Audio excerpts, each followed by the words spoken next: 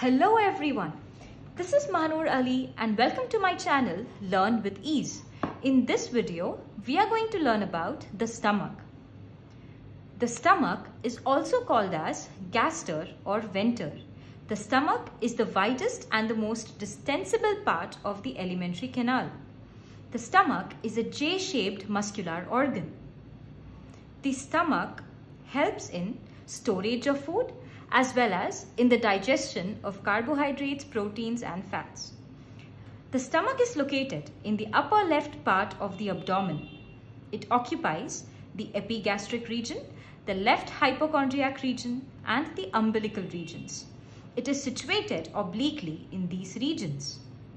The abdomen has been divided into 9 regions by clinicians to understand the positions of various abdominal viscera easily.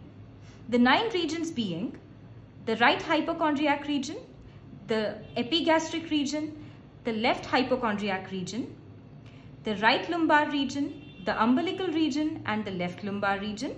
Below this you have the right iliac fossa, the hypogastric region and the left iliac fossa. Amongst these 9 regions, the stomach occupies the epigastric region, the left hypochondriac region as well as the umbilical regions.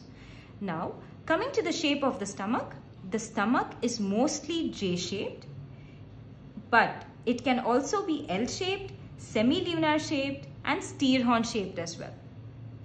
The shape and position of the stomach may vary. For example, in short and obese people, the position of the stomach is high and transverse, whereas in tall and lean people, the position of the stomach is low and elongated.